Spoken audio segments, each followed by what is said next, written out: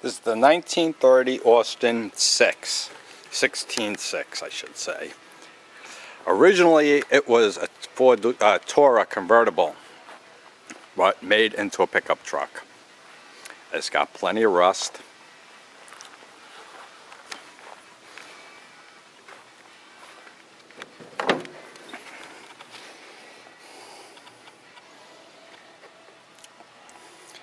I had to put a electric fuel pump. The Autovac's missing. Apparently that, according to the parts book, it came V-belt for export, which is a pain in the neck to put on.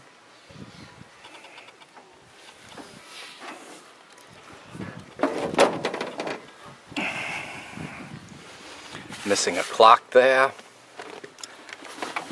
A couple wrong gauges.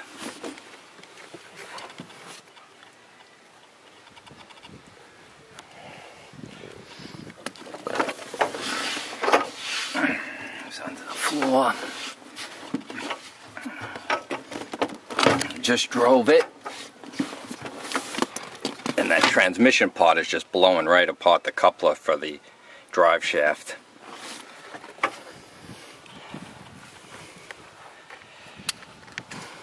Wood's all rotted away. Gas tank is real bad. Put a Toyota truck tank in just for now.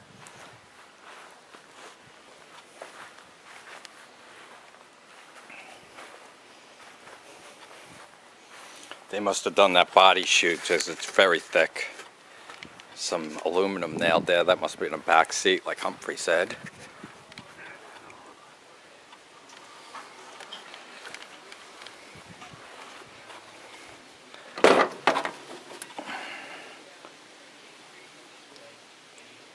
Side, change the tension, it was broken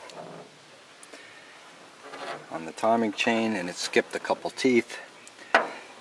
Got to do the clutch.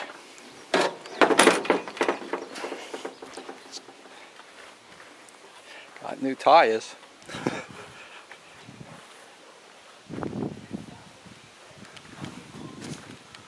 They just made the roof.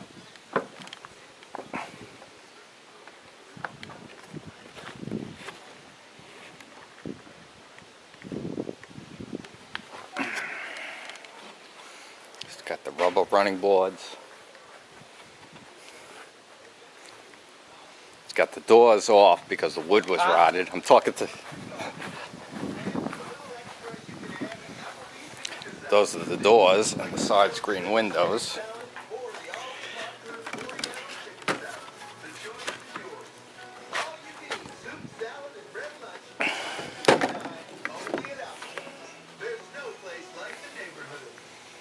Got to get a new air filter, and that's the gas tank. Other projects: 59 Edsel Corsair, 60 Chrysler Imperial, 55 T-Bird, 51 Dodge Meadowbrook, 52 Chevy Suburban, 54 Chevy truck, and 65 Comet Calente that we just finished.